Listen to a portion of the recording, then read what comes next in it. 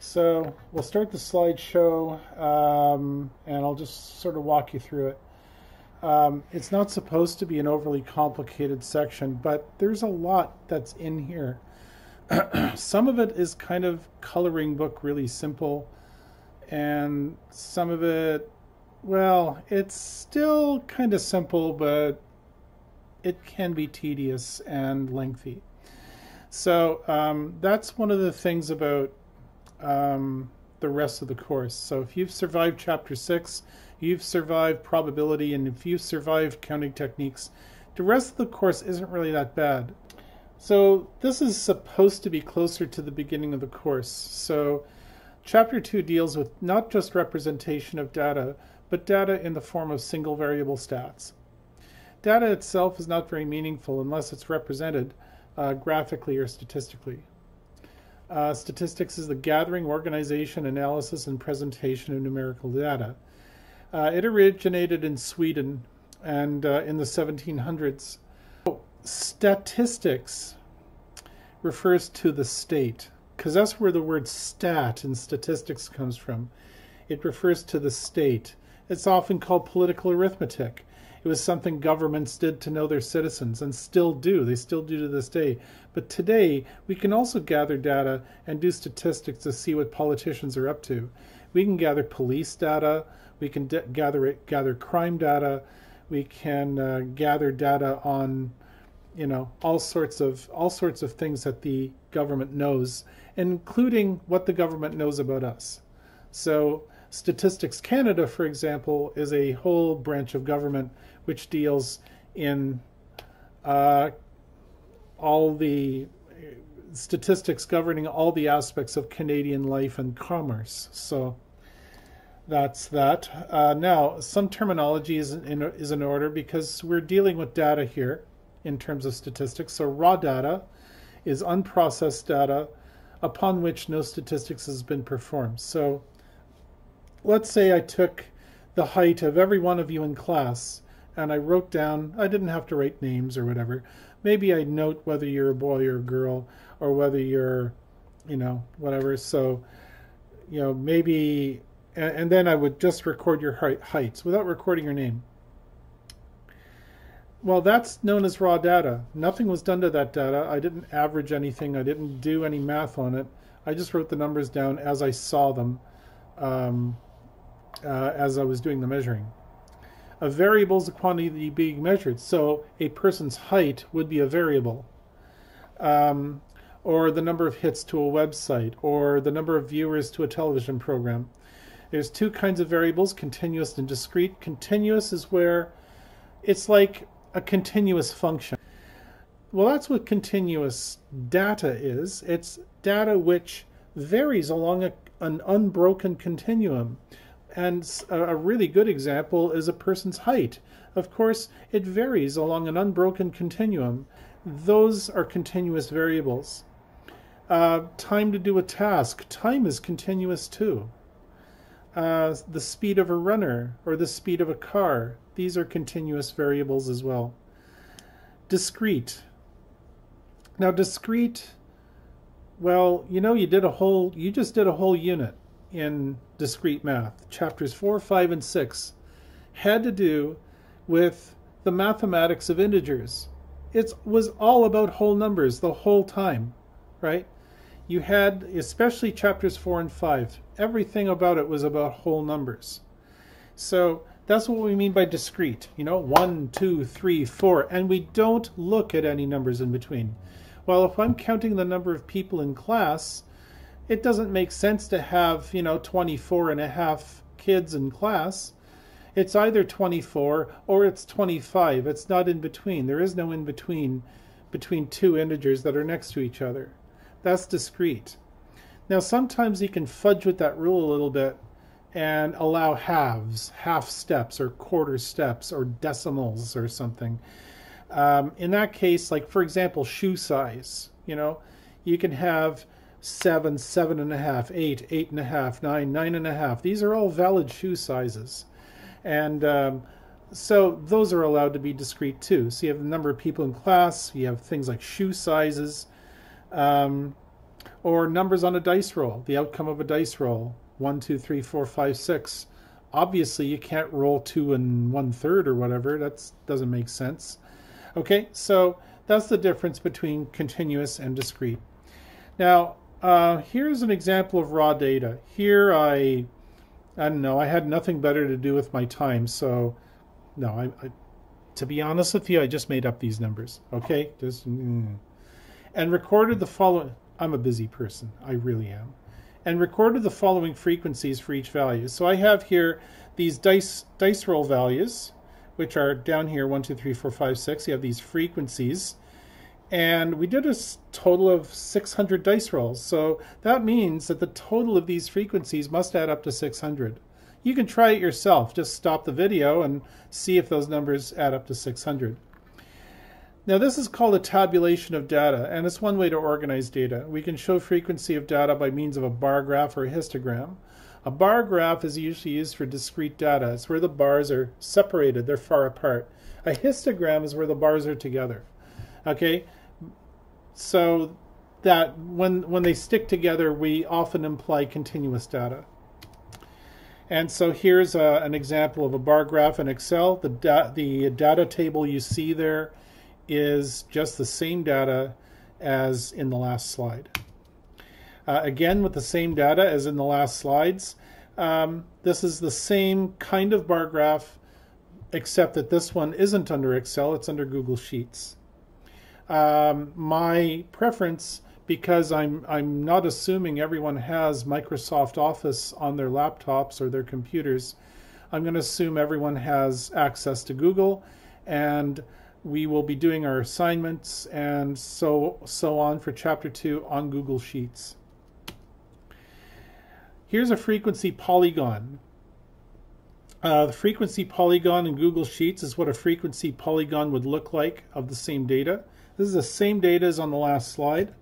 You see this slide here, you see the tops of those bars, here, they're all, they're all the corners and elbows and endpoints of this broken line up here.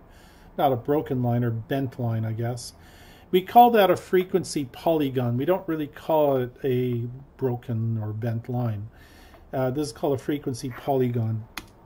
And a cumulative frequency polygon is where you take the same numbers as over here, except you keep adding them together. So here's the same table with the same dice values and frequencies, but here we go with the frequencies being added up. So 115 is 115 in the cumulative frequency. The first value is always the first value, and so here's where 115 is located.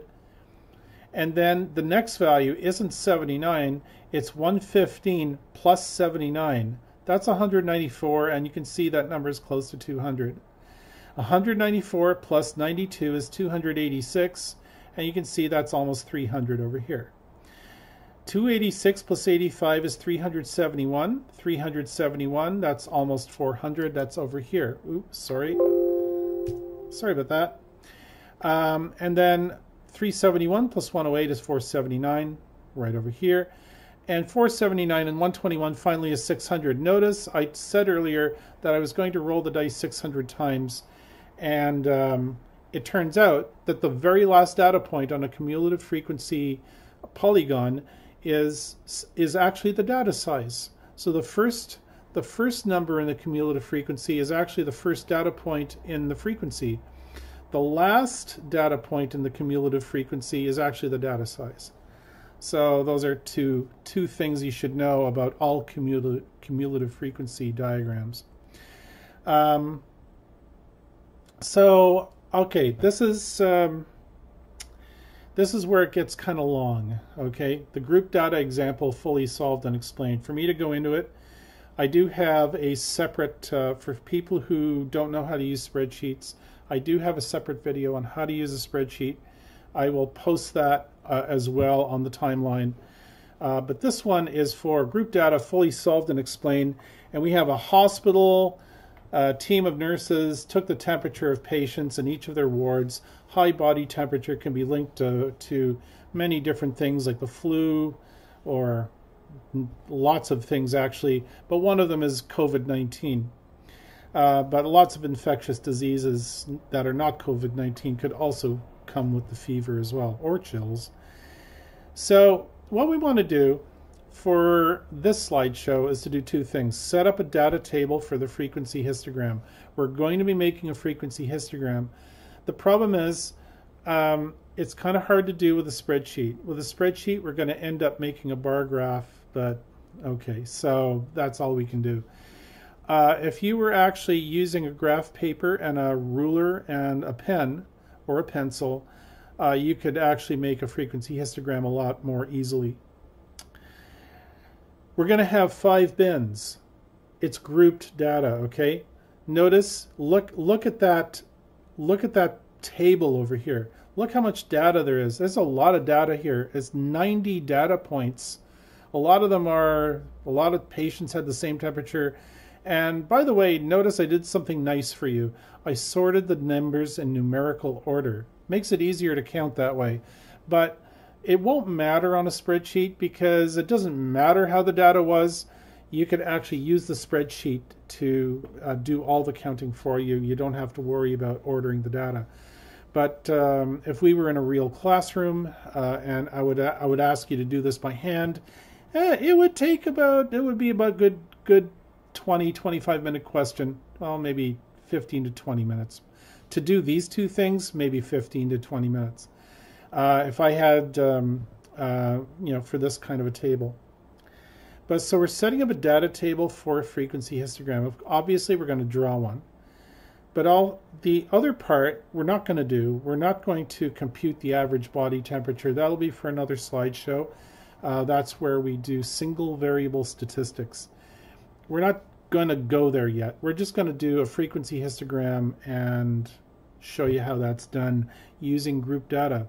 Notice group data is the kind of thing you do when you have A, you have a lot of data, like we do here in this table, and B, the data is continuous, preferably continuous. The other option, you could use it on discrete data. You could, if the range of the values is very large. Okay, so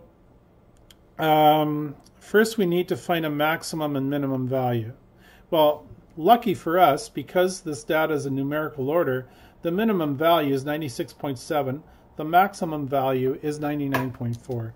So we don't have to worry there. Temperature is continuous data, so that we need to group the data into bins. To avoid more work than necessary, you don't have to do like 10 bins or whatever. Just do 5. In fact, I would prefer that you didn't do more. More is, it doesn't really get you a whole lot more accuracy. It kind of does, but the payoff isn't great. But then if you do too few bins, then you have bigger problems. Your error becomes greater. So 5 seems to be that magic number where it's not too much. You're 6, 7, 8 bins, you're making too much work for yourself anyway. 5 bins, it's that happy medium. Okay. Now, what the heck is a bin? A bin is a word we use for the word subrange, right? So we have a range of data. The range of data goes from 96.7 to 99.4 in our sample. But a subrange are ranges of numbers inside those values. So the range is really 99.4, the highest, minus the lowest, 96.7. And we end up with the range being 2.7 degrees. So we need 5 bins, so we got to divide 2.7 degrees by 5, and we get 0.54. Now, on Google Sheets, we're going to refer to values in raw data referring to specific cell addresses on the spreadsheet. The max value is at cell I10. So here's column I, and we go all the way down to 10. You can see that. That's the max value. The min value is A1. It's over here on the other end.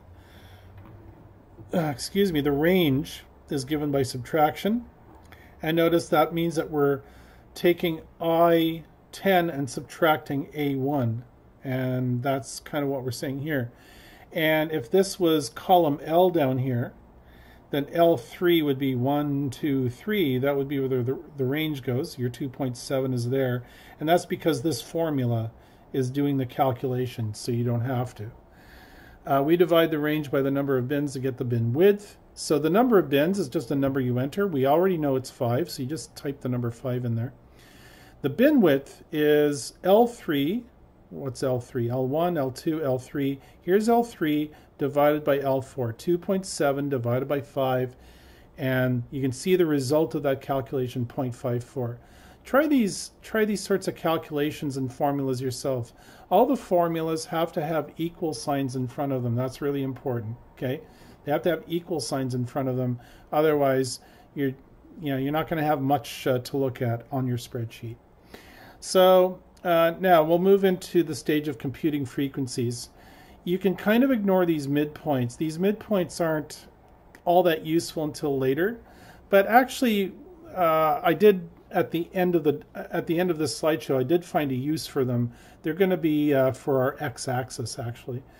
Although that isn't quite what you're supposed to do with them, but well, we'll use it for that since they're available.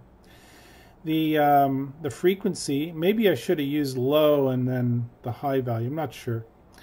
So the frequencies are just how often. So these numbers refer to how many values in this table here occur between 96.7 and 97.24. So we're looking in between those two values and we're counting how many values fall between 96.7 and 97.24. The next value, the next frequency, 12, is the number of values occurring between 97.24 and 97.78. We keep going down. These numbers here in this column under the frequency should add up to 90. I didn't actually try it myself, although you know what, I'm going to do it right now.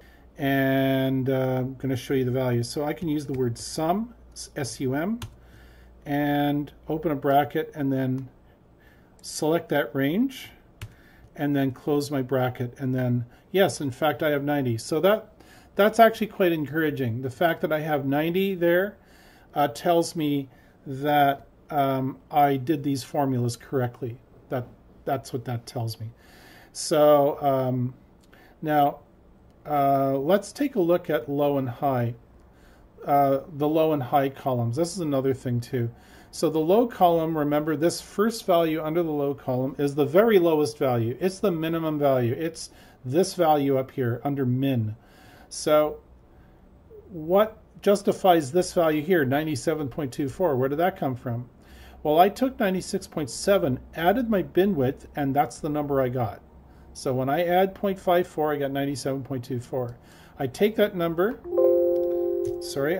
number, I copy it over here, and then I add 0.54 again. But do I add 0.54? Well, I add the cell address of 0.54, which turns out to be what was it? L5. So if this is column L, that's L1, L2, L3, L4, L5, because you remember I referred to it as column L back in this slide. So this is still column L. I'm calling this column A, column B, column C, column D, even though that wasn't really the case in my spreadsheet, but A, B, C, D just makes it easier to think about. So if I want, basically I'm taking my A13, because this would be the 13th row, because remember the table is above the raw data table. This whole raw data table is above this table, so notice I go all the way to 10.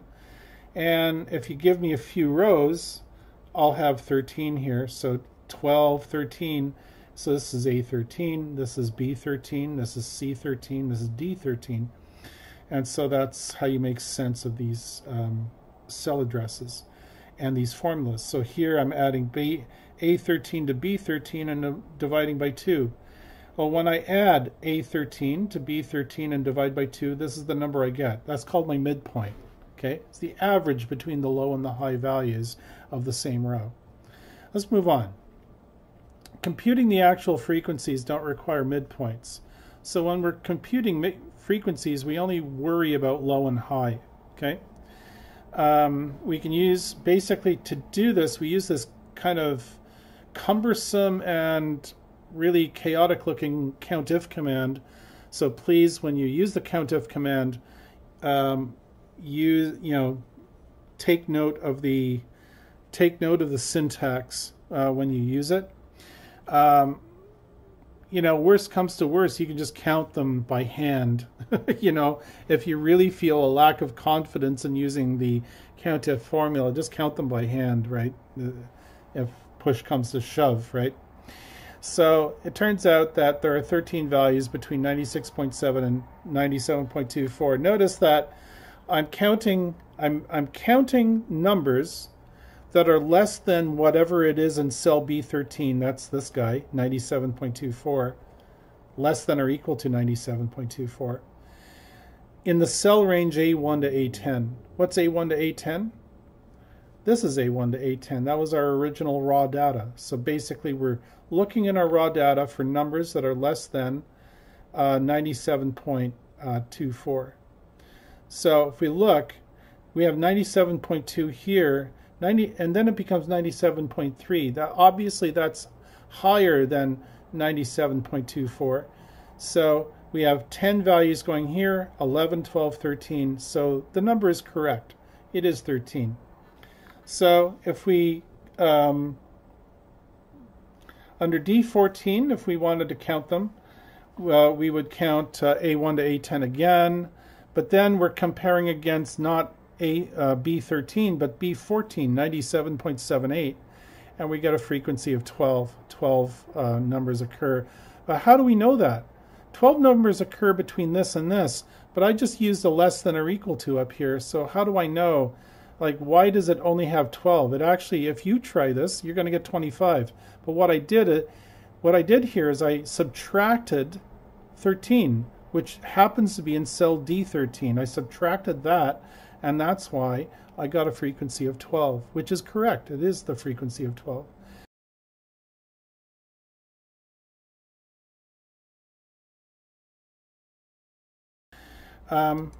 So we're doing low, high, and then, well, we could have the midpoint, but we want the frequency, right? We want the frequency here, and that's the, well, anyway, so how do we get low? Well, we take this value min. So min is under L2. Hold on, L2. So I just go equal sign L2, and I get 96.7, the same number that occurs here. High is the number, well, high is the high within that bin, not the high that's in the whole table. So we need 96.7, and then we need to add 0.54. So here, I'm going to do this. I'm going to take the value here, E13, and I'm going to add the bin width over here, right, L5. Okay, so that's 97.24. I'm not going to bother with the midpoint here, but we're just going to go with the frequency. So equals COUNTIF, open bracket, and then we're taking this whole cell range, and I'm just going to select it with my mouse. And then comma, and I'm saying less than or equal to the high value, 97.24. But less than or equal to has to occur in quotes. Hold on. Less than or equal to. There we go. Close my quote. And then ampersand, and then the cell that I'm trying to do the comparison with, and then close my bracket. So the frequency is 13, as you can see. Now, I need to copy this cell over here. So I just did Control-C, Control-V. I guess that didn't quite work. Let's try this again. This is going to be F13. So equals F13. All right. And then I'm going to do this. I'm going to do something sneaky because I'm going to get lazy.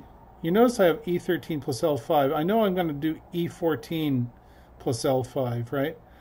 No, that's not going to work. So I'll do it longhand.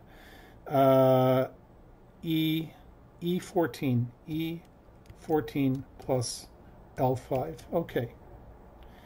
And then I then copy 97.78 down here, and I go E15 plus L5, That's 98.32. Oh, by the way, maybe I should do some frequencies here. This time I do countif again, and then I go the same cell range again, just highlighted A1 to I10, and then comma, and then less than or equal to, close quote, ampersand, and this time we want 97.78, and close bracket, but then I have to subtract the number above it. I have to subtract my 13, and I'm just going to click on that cell, and I get my 12. So we keep doing this, right? We keep doing this sort of thing. So equals count if, open bracket, highlight, comma, and then less than or equal to, ampersand, 98.32, which is F15, and then we subtract the two numbers above it. Oh, sorry. Subtract the two numbers above it, the 12, and we subtract the 13 as well. So we get 27. We copy down the 98.32. 98.32 is F15, so I go equals F15, and then over here I go equal sign E16,